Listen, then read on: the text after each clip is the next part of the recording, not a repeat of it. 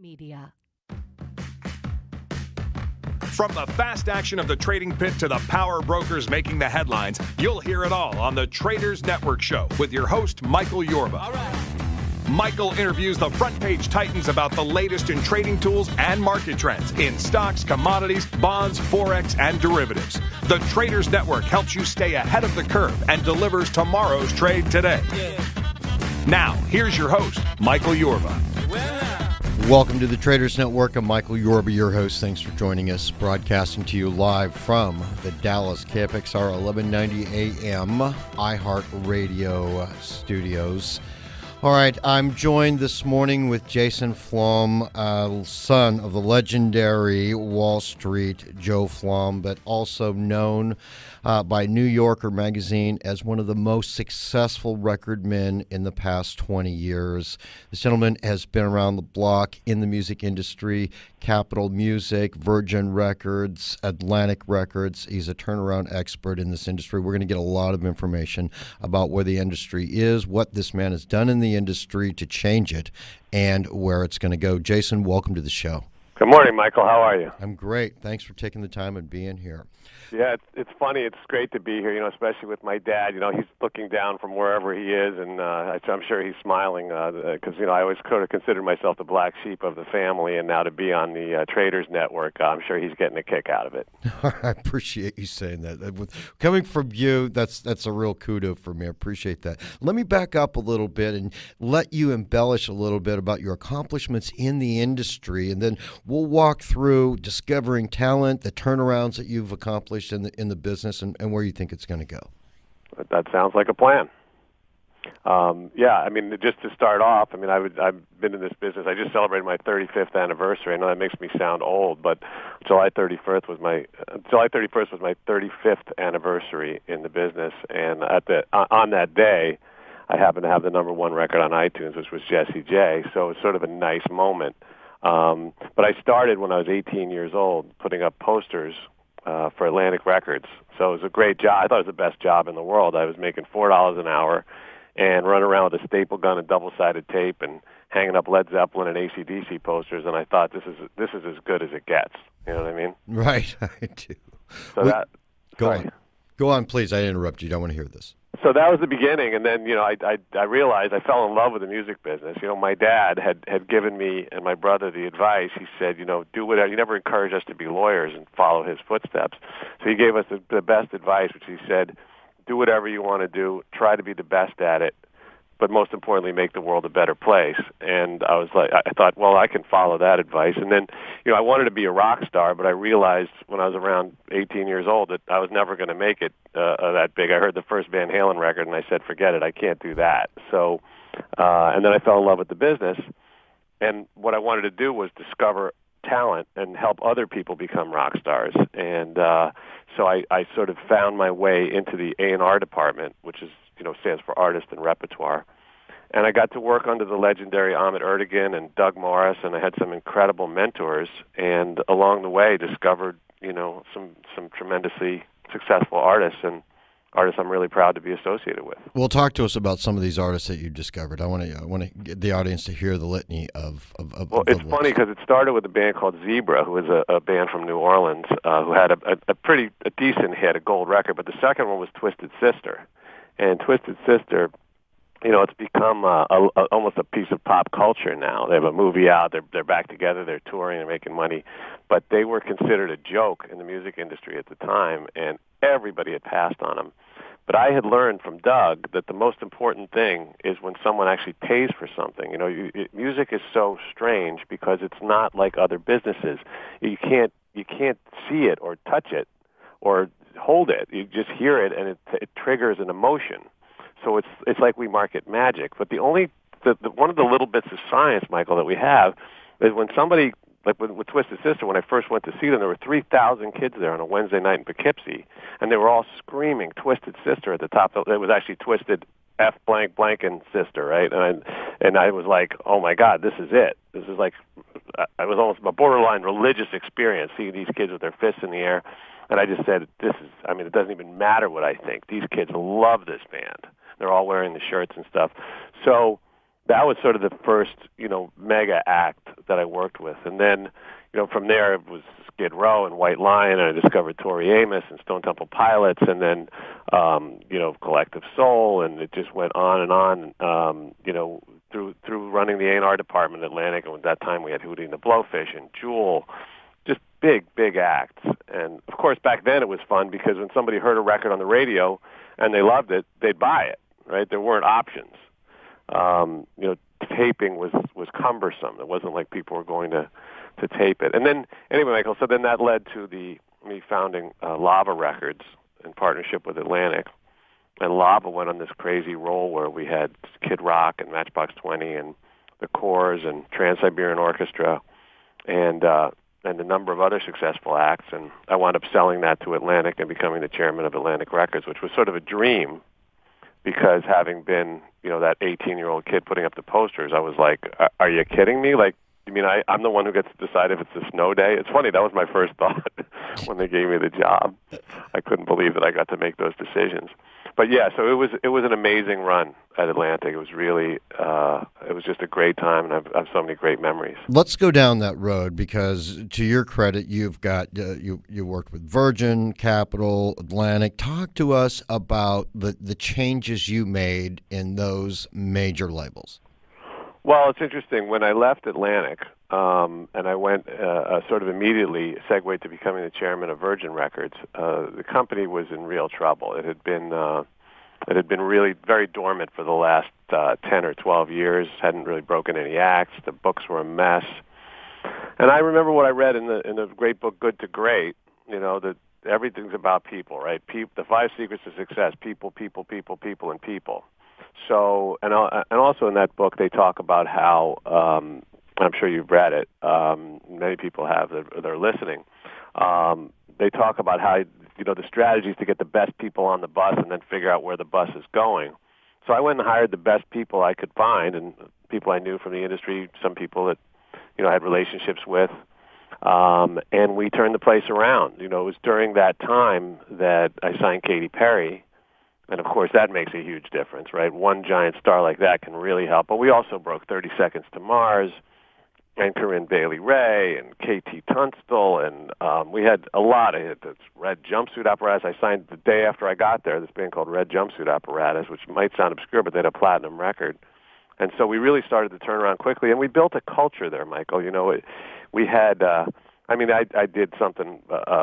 We had a company-wide ping pong tournament where I offered to play the winner, and then if they beat me, I would do their job for an hour. So I wound up working in the mailroom for an hour because this kid Jose beat me. But we had, I established something called Virgin University, where I would bring a speaker in once a month. We'd shut down all the phones, all the assistants, and everyone else would come into this big conference room that we had, and I'd have a speaker come in, and it would be anyone from a United States senator to somebody in the music business, a booking agent, just someone who we could learn from and build culture that way. And we had a great time. At that time, Virgin and Capitol merged. The combined company was very, we made it successful. We balanced the books, broke a lot of acts, which is the most important thing in this business.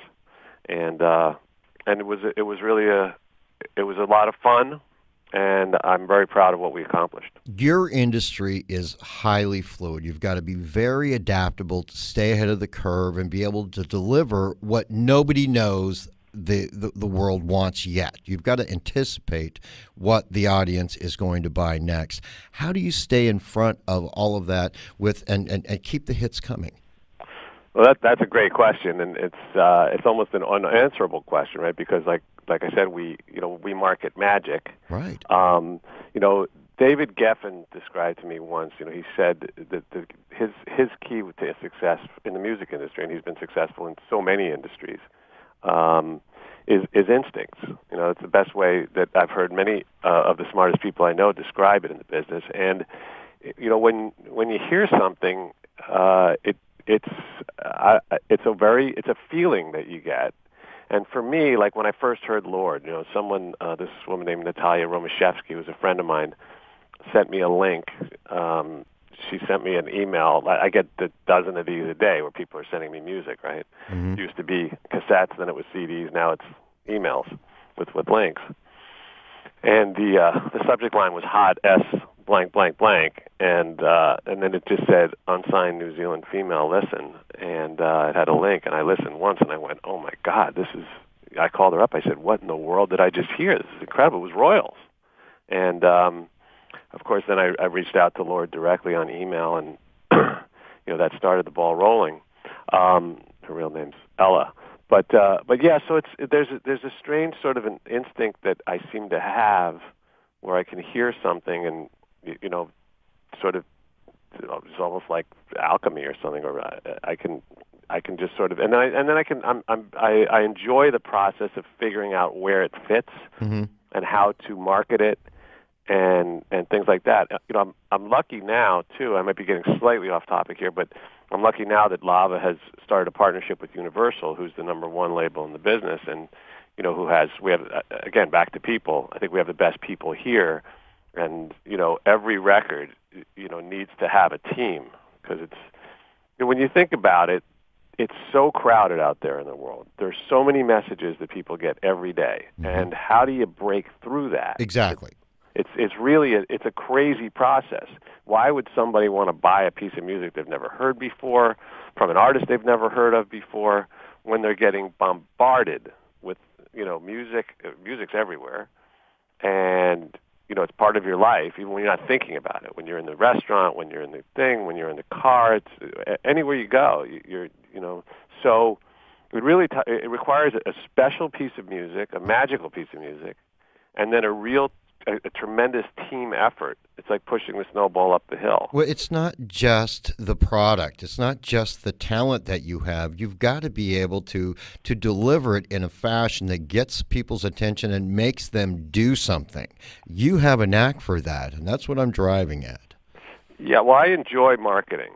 It's a part of the business that I've always enjoyed, and I think that's helped me a lot, because many of my contemporaries in A&R, they're more, just they love to be in the studio, and they're sort of like almost like the the stereotypical what you would see in a movie what an A&R guy looks like or acts like. Whereas I was always interested in the other part. I'm very friendly. I love to take people out. I think that Kid Rock. I believe that Kid Rock broke as a result of a golf game that I had with a guy from MTV, because and many of the listeners, I'm sure, are big golfers, and I'm sure many have had experiences where golf has played a role in closing an important deal. And with Kid Rock, when he made his first record for me, which was actually his fourth record, nobody wanted to get behind it. Press didn't like it, the radio didn't like it, MTV didn't like it. Nobody liked it. And I was convinced it was one of the greatest albums of all time. That's the intuition I'm driving at. So it seems to me that it's not something that's just learned. You've got to have a natural talent to be at the top of your game in your industry. Well, that's right. It's a strange thing. It's not something that can be learned or taught, and there's no test. My understanding is that Clive Davis, one of the great legends of the music business, used to give potential A&R people a test where he'd ask them to give them a CD of 5 songs that should have been hits that weren't. And then if he agreed with that analysis, then he'd hire the person. That's what I understand. It's an interesting test, but it's all totally subjective, right? Yep. Nobody knows. The music business is like baseball. Nobody bats 400. And so, but then again, when you can hit home runs with people on base, it's okay. It more than makes up for the strikeouts, because everybody's got them. There's no way around it. The music business has always been, there's so many new records released every year. There's, 20 million songs on iTunes or something like that, and many, many of them have sold 1 copy or less, which always puzzles me. You'd think that, your relatives would buy it, right? Michael, if you and I made a record right now on the banjo, somebody'd buy it, I hope. But it's really it's sort of a miracle when it does happen and when it connects. But we're always surprised in this business. Some of the greatest successes were records that were either passed on by everyone. The famous story of the Beatles being passed on, dropped by one label, picked up by another.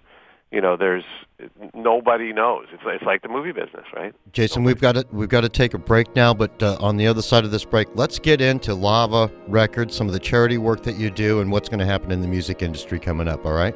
Sounds good. All right, we'll be right back with Jason Flom, CEO, lavarecords.com. And special thanks to 1-800-publicrelations.com for all their media and PR support.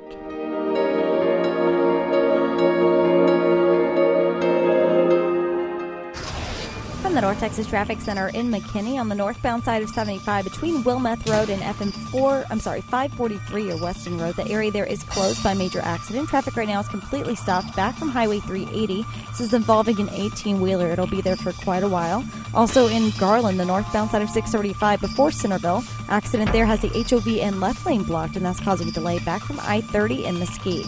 I'm Shauna Nance with your KFXR traffic. Pre-owned with approved credit. It's 2014 model closeout at Pat Loeb Toyota McKinney. Drive new 2014 Camry LEs for just $149 a month. Buy leftover 2013 Camry LEs for $13.9 in the discount zone. Get it fast and fair at PatLoebToyotaofMcKinney.com.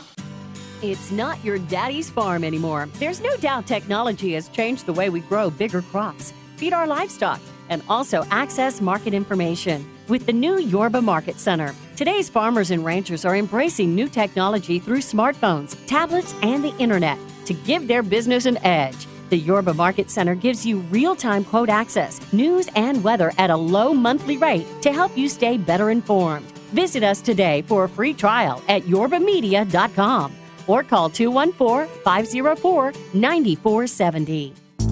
The Garage is a business accelerator and investment fund looking for new ideas in technology, manufacturing, and consumer goods. Our 90-day intensive workshops, taught by entrepreneur mentors, are focused on one thing: helping you make money faster. Each week, you'll experience a class taught by successful entrepreneurs with the guidance of experienced mentors in your field. We get you to revenue faster and help you find investors when the time is right. To learn why we're different, go to workthegarage.com. That's workthegarage.com. Attention men and women, are you suffering from back pain, neck pain, or joint discomfort? Would you like to learn of a non-surgical solution? Call American MedFix at 972-591-6675. That number again, 972-591-6675, to receive free info on how you may qualify for natural creams that may provide you with the relief you are seeking. All products are 100% made in the USA. Call now, 972-591-6675, or visit AmericanMedFix.com. Call Big D Cat's Catamarans for fun corporate events and private parties. Come celebrate with your special clients and build your team. Bring up to 85 of your clients and friends for dinner and dancing on the yacht, just minutes away from your office at Pier 121 Marina on Lake Louisville. Come sailing, golfing, target shooting for a fun yet elegant evening and cruise. You have to see this beautiful 70-foot catamaran. Check out the website at bigdcats.com. And to book your event today, call 214-705-3772. Would you like access to an accredited investor audience that can take your business to the next level? We have the most diverse demographics in the DFW Metroplex. Men and women changing the pace in the new economy today. Get ahead of the competitive curve by advertising on our new drive time slot, 6 a.m. to 7:30. Contact us at 214-504-9470 for all your media needs. From the Mini Cooper Weather Center, today mostly sunny and pleasant. High of 85. Tonight fair skies, low of 60. This report is brought to you by DART. DART's Orange Line now connects you to DFW Airport Terminal A. Taking a trip from Dallas to Down Under? Don't wonder if getting to your flight will be tight. The train is always on time. DART connects you to the world. Let's go. Welcome back to the Traders Network. I'm Michael Yorba, your host. Broadcasting to you live from the Dallas KFXR 1190 AM iHeart radio station in Dallas and worldwide through yorbamedia.com. All right, I'm joined by Jason Flom, the CEO of Lava Records, lavarecords.com. We're talking about some of the great accomplishments this man has had in Virgin, and Capitol, and Atlantic, and his own label, Lava, and some of the great artists that he's studied, that he's discovered and worked with and signed. So many of them are still selling huge amounts of albums. Now I want to drill into Lava Records, the music industry, where it's going, where it's going to morph into, and some of the charity work that you do. So which one of those topics would you like to start with, Jason? Well, that's a good choice. Thank you. Let's talk about the industry for a second. I think it's something that a lot of people are talking about, and it's a fascinating time because it's been obviously totally disrupted over the past decade or a little bit more.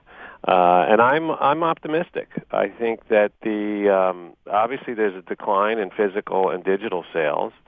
But at the same time, the uptick in, or the upward trend, I should say, in streaming and the subscriptions is profound.